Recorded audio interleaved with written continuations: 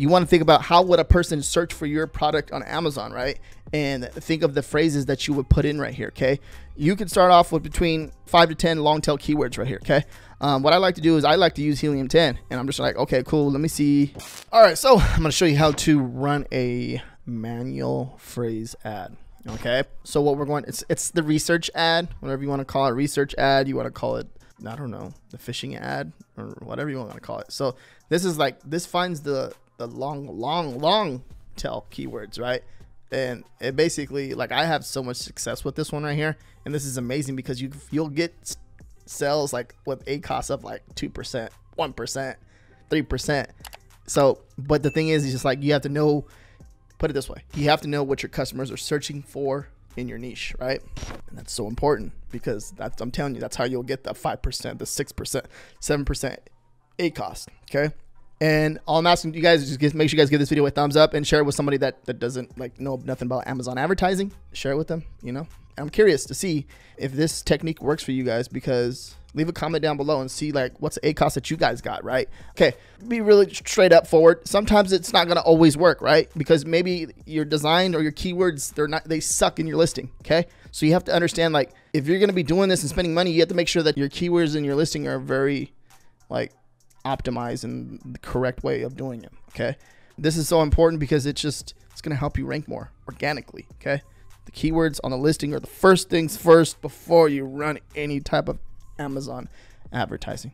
So, sponsored products, click continue. All right, and it's created a campaign. Same thing, what I like to do here is the niche and then the ASIN, okay? This helps you keep track of it. Now, we're using this monkey over here, so the monkey niche. So this is an example, the monkey right here, okay? And then we're gonna come down and go down and copy that little ASIN right there. And there's a few ways you can get the ASIN too as well. You can get it up here in the URL, okay? So we're gonna do monkey, and whatever you want to name this to, by the way, okay? So this is your research campaign. You can put research, right?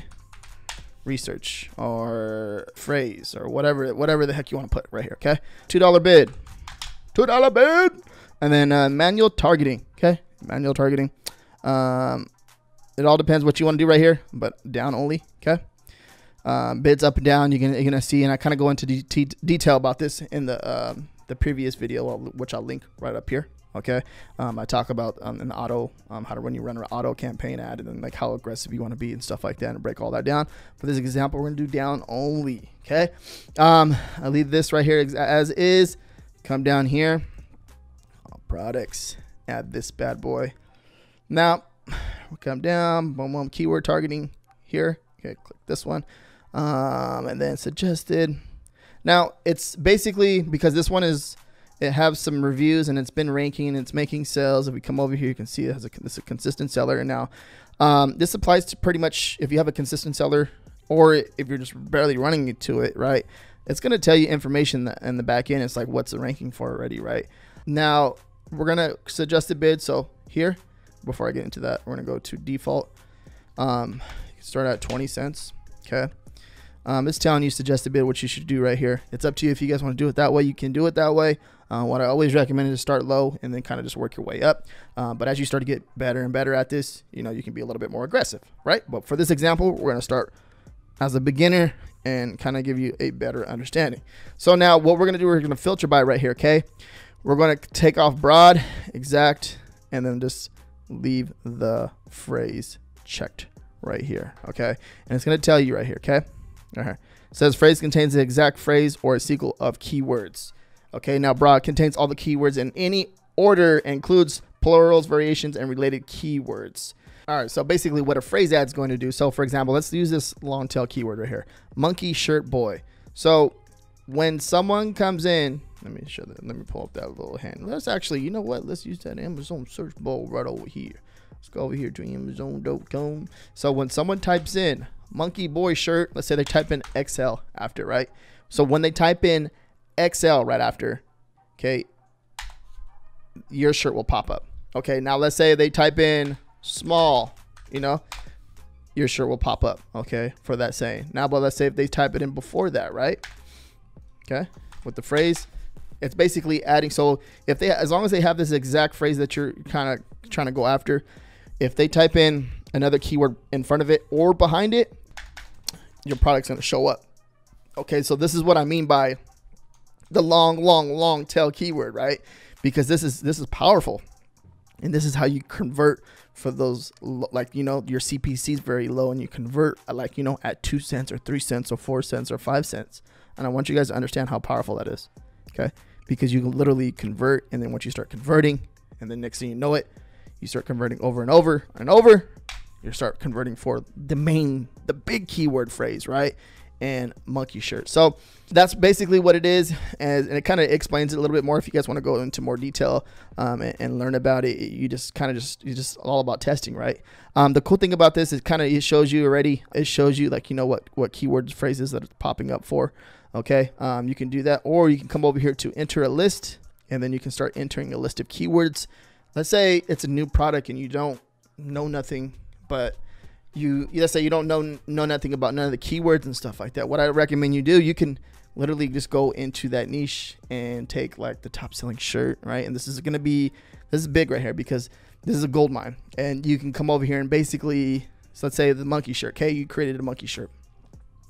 You're gonna grab the ASIN, and then you're gonna come over here to like Celebro. Now, if you don't have to use helium 10, you can come over here and use the search bar, and it you see how it just tells you a ton of information right here. Okay, you want to think about how would a person search for your product on Amazon, right? And think of the phrases that you would put in right here. Okay, you can start off with between 5 to 10 long tail keywords right here. Okay, and it's very, very simple. What I like to do is I like to use helium 10, and I'm just like, okay, cool. Let me see what targeted keywords that I can grab, and I'll just grab them and throw them over here. And you can do the same exact thing. You don't have to use helium 10, by the way. You can use the search bar right here. Okay, and I will start grabbing long tail keywords here, right? And we'll do a few of them. We'll do a few of them, and then you start to type in stuff too. It's gonna actually, like, you know, pop up some auto stuff in here too, and you can grab some of these. Okay, but I would grab a list of keywords from either Amazon.com, or you can use helium 10, or you can use whatever keyword tool that you want to use that you feel comfortable with, and just make sure there's a search volume, and you can see, like, and if you really want to go more in depth, you can just check the competing products, you know, and then try to put some of those keywords in there too. But I recommend you test this out a little bit yourself, and try to go for like the ones that have a consistent search volume, right? You can see monkey shirt has like consistent search volume, right? So people are searching for this keyword phrase every single month, right? Okay, what does that mean? If you start to rank for this, you're gonna be ranking pretty high up there. As you can see with this monkey dabbing shirt, you're just ranking up there pretty high, and it's making consistent sales, right? So that's what we want. So we got a good, what the heck do we got? Got a good 5 keywords here, okay? And all you're gonna do is, so your default bid, so you just we did it at 20, just add keywords, okay? And boom, okay? Now I was gonna say the suggested bid here, it's up to you if you want to do it, if you want to go that high, but Amazon will love to spend all of your money and all of your budget, right?